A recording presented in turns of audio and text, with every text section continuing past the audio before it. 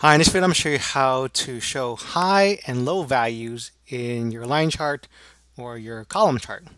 So in this example we have our just some dummy data here. We have the circle representing our high and another circle here representing our low for this value. We can also represent that in a column chart where we have these markers. Well, in here, the line chart, these are actually markers that highlight it. In the column chart here, they're just differentiated by different colors. So we have our high here in red and our low here in gray. So you may think you can just do this pretty easily by inserting maybe at least for the line chart, inserting a shape. Let's say we insert a circle shape and we just kind of show that area, and we'll go to shape outline and don't have have an outline but don't have a fill, right? You have an outline but don't have a fill. No fill, right? And so you can do that. But what if your data changes or you add to the data and it's new data? For in this example, I'm going to have it randomized here. So if I press the F9 key, you notice that the data gets randomized and the markers follow along, right? And so it follows along with the data. Now I got this idea from Minda Tracy. She has a great website, My Online Training Hub, a lot of great Excel information on there. Go check it out if you have time. And this is how it's done. And I'll show you how to do it with the marker on the line chart, and I'll also show you how to do it on the column chart. So let's just have some dummy data here, and I'll just use a random number generator, rand between function, between maybe 100 and 600. Close, Control Enter to stay in that cell. Let me double click the fill handle here to copy the formula down. And all I need to do, and I'm going to create my line chart first, all I need to do here is put an if statement in, right? So I want to find out the max. Well, let's start with the max statement, right? What is the maximum value in this range? And I need to put a $sign, F4 $sign in front of those. So when I copy the formula down, it will tell me what it is, right? So let me double click that to bring it down, and it shows it's 568 somewhere. That's the last value here. Now I gotta wrap this in a if statement. So I'm gonna do if this maximum value, does it equal this cell here? If it does, then I want to bring this cell back into cell C2. If it doesn't, let's put NA. So there is actually an NA function in Excel, and all it's going to do is give you that error, that hash NA error. Close parentheses, press Control Enter, and now you notice that it gave you that error because, of course, that is not the maximum number. That's not the highest number. I'm going to double click fill handle to copy the formula down, double click, and now you notice now it has picked up the highest number there, right? 521. I'm going to do the same thing for the lowest number, and of course the function, it's pretty much going to be the same set of functions here, but instead of using the max function, we're going to use something called the min function. So it's going to find the minimum value. I'm going to copy this formula, Control C to copy, press escape so I am out of edit mode. Go into my cell here, go into the formula bar, Control V to paste, and instead of max, I'll type min. Control Enter to stay in that cell. Now you notice that it's not going to pick up 424 because that's not the lowest value. The lowest value is going to change. But let me double click the fill handle to copy the formula down, and now you notice it's picked up 123. For that is the lowest value there. So all I need to do now is take this particular range of data. I can select anywhere in here because Excel's going to be pretty smart enough to figure out this is my range of data that's going to be plotted on my chart. So I'll go to Insert and insert a line chart. Right now it's inserted the line chart, and actually I probably wanted a line chart with markers, so let's change the chart type, and we're going to have a line chart with markers. Click OK, and we have our marker here. You notice that it's picked up the marker here for high and the one for low, and what we want to do is we want to change that marker. In essence, what Excel has done is it's created a line chart for this value. If I click here, you notice that this particular set range of data is selected. Now if I click on the high point here, let's click on that. So what that has done Excel has actually charted column A, the values in column A, and the values in column C. And the only thing that really showed up is 598. The NAs don't get plotted in the graph, but the 598 does, and that marker gets plotted.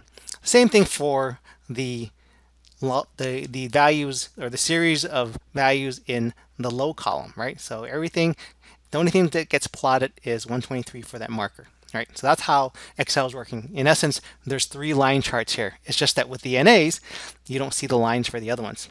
Now what we want to do is we want to change those markers. So let's start with the high one first. I'm going to right click, go under Format Data Series, and for the marker, let's see if I picked out the marker. Let's click that again. All right, let me go and click on the paint bucket. Yeah, we want the marker here. So what we want to do is we don't want to have a fill in that marker, so let's make that no fill. But we do want a border. We want a solid line border, and our marker. Now what we can do is we can choose one of the marker options. Maybe we want to make it bigger. Right now by default it's the circle. Maybe we want to make it bigger. We'll take the built-in and make this 10. Right? You can see how big that. No, it doesn't look that big. Let's make it a little bit bigger. Maybe 20. Let's see how that looks. Right? And press tab to execute that. And so that's our marker right there. And what it's done is, since there's no fill, this is the, if you look at that, it's the circle marker. Let me see if I hover over it, it may tell you what it is. No, it doesn't. But basically that's a circle marker, and we just didn't have a fill in there for that. You can see there's other markers here you can choose, like a square or a diamond, whatever, but a fill is kind of nice to have there. Let's make that also differentiate that. Since that's the high value, we'll give that, if it's a good number, if this is supposed to be good, let's give it a green. Right? Give it a green, and we also may want to increase the width size of that to make it a little bit thicker. Right? So maybe maybe 2.0. Right? And so that really shows us that green. So what we're going to do is do the same thing for this low marker. Select that and select built-in. We had it on 20 last time. Let's do 20 again. And the fill is no fill. And let's think that the low is bad. So what we're going to do is give it a red color and also increase this to 2.0. Let's just type 2, press tab, and we have our 2.0. Now, what we can also do is make it look a little bit nicer. And we can get rid of the grid lines here. Select the grid lines, press delete, and probably maybe put a label on there. Click on my high, right click, add data label, and it's going to add the data label. It's added 598, which is that value there. Let's just say we don't want that value. We just want to say high. So I'm going to select that, right click, and go under Format Data Labels, and let's take the series from the name. Right, the name is high, and let's not show the values, and let's have that above. Maybe we actually want to have the value, so we know that high is 598. It's really hard to see it here on the line here. And we're going to do the same thing here. We're going to select our little point there, our marker there, right click, add data label, and it's 123. Click on the data label, right click, and then format data label, and we'll have the series name, show leader lines, and let's make it below. This high is going to be above, low is going to be below. Click on that, and we have our chart. And we can probably get rid of the legend here, or parts of the legend. Maybe I don't want this low part. I'll select it again, press delete, select high, press delete. And now you notice that when I press the F9 key to recalculate my random between function, if I press the F9 key, you notice now it changes. Whoops, it didn't pick up that high. Let's see why it didn't do that. Let's go in here again, click it again, just to select that one. Maybe I didn't select it twice, because sometimes you need to select just that marker to do that. Right click, go under format, let's see, format data point, and go my marker here. Select my marker, no fill, solid line, that's going to be green, and let's make this 2.0. 2.0, and for my marker options, that is going to be built in, and I think we made this 20. I think that was 20. Press tab, and oh, no fill right there, right? So let's see if it works again. Press the F9 key. So now when I press the F9 key, it's going to follow along, and wherever the high is or the low are, it's going to wrap that circle around the lows and the highs. So that's the way that we do it with a line chart. How do we do it with a column chart? Well, let's turn this into a column chart and see how that works out. Right click on the chart itself. Let's change the chart type. And we're going to change it into a column chart, right? So let's look for, where's my column chart? Is it right here? And we'll just change it to that kind of column chart. Right, click OK. And now you notice, oh, it's a big mess. And the reason why it's doing this is because we have our NAs. NAs don't really show up nicely with column charts. And what we need to do is we either have to turn that into a 0 or just a blank. So we have to turn our NAs into either zeros or blanks. So I just put in a 0, makes it easier. I don't have to type in as much. If we want to do a blank, what we do is put two double quotes. So that's typing two times instead of just pressing 0. So I'll just type 0. It makes it easier. Press Control Enter to stay in that cell. Double click the fill handle to bring it down. Do the same thing for this particular set of data. Put a 0 there, Control Enter, and double click the fill handle to bring it down. And now you notice that that's there. Now the reason why all these labels are down there is because I had my labels earlier, right? It doesn't really show up too nicely here. And that's one of the bad things about a column chart. Let's delete those labels. Press delete. Select those labels again, press delete. It's not as easy. It's not as easy to do the labeling on a column chart because of the zeros. These are actual values here. Since the NAs are not really values, they don't show up in the chart. But since there's zeros here, if you put labels here, they will show up. To have this chart represent my highs and lows, you can see my highs here in the orange and the low here in the gray. What we need to do is kind of overlay it right on top of each other. Now, as I mentioned before, this particular chart is in essence two charts, right? There's two series of data on the chart, right? The high, the low, or actually there's three: the high, the low, and the quantity, right? And we have the blue ones, which are the quantity, the highs, which is just this red one, but the zeros are basically down here when you think about it. And we have our low, which shows up here with the other zeros that are basically down there. What we need to do is we need to overlap the high and lows on top of the blue ones here. So let's see how we do it. Let me select my data point here, right click, and format data point. And what I want to do is have my series overlap at, I think it was actually 100%. So it's going to overlap. So since I selected any of the values, actually I could have selected any of the values here because I just want them to overlap. So in essence, we have our values here. So one of the things about this particular chart is that let's add our label. Let me right click, add data label.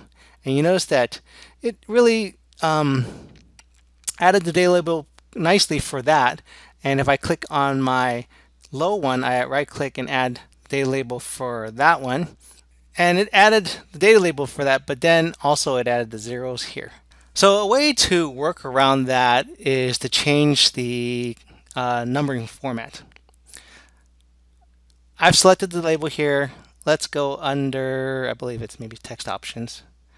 Oops, no, label options. And let me find our number. I think here, under the label options, go to number, and we need to create a custom number format. Click on there, click on custom number format. So this custom number format, it takes what you can say is 4 arguments, and they're separated by semicolons. So this first argument here is what it's going to represent if the number is positive, how it's going to represent the number if it's negative. The second argument here is you can see this dash pound sign.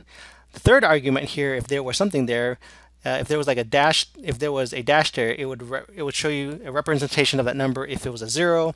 And then there's a last argument. It'll show you the formatting of the representation if it was text. So in this, what I want to do is I want to say, Okay, if there's a positive number, let there be a placeholder for the number. If there's a negative number, let there be a placeholder for a number, but also put the negative symbol there. And for my third option there, make it blank. If there's a 0, just make it blank. So I'll click add, and it should have done that there. And I think it only did it for that one because I selected that. Oops. Let me select the label here. Go back to my number and see what it picked out. Yeah. Let's go and select it for, I've selected for everything. Go under custom and click add. And actually now it's all gone, right? So that took care of that one. So that's basically how you would get rid of those 0 labels. Since that's a positive number, it shows up there, right? So if I press the F9 key to recalculate, now you notice that, oops, that one didn't pick up over there. So let's see what happened here. Let's right click, go under Format Data Series, and let's see what happened to my data label. Let's click on my data label here, my data, right click, Format Data Point. And let's click on my series options. Oh, let's click on my data labels, right? My series high data labels, right? Let's click on that and see what happened here. And let me go to number and see what happened. Oh, it's in general. Let's go to custom and click add. And let's see what happens now. Press the delete F9 key. So let's see my data labels. Let's right click, format data labels. Let's see what happened. Let's see. Oh, value. I needed the value there. Let's click on that and get rid of that. Make sure my number shows up here. Custom. Good. So now I can press my F9 key, and on the various times it occurs, recalculates. You can see that it's happened here again too. We have our data labels. But anyway, this one's a little bit nicer since there's no line in between. It shows my 2 lower values at 100. So we showed our high and low values here for our column chart. So there's our example of how to create high and low markers for a line chart and also for a column chart. You can see that there's some differences in between how you would do both of them. In the line chart, you're going to use the NA, but in the column chart, you're going to use the zeros if the value is false. So I hope that helps. Thanks for watching.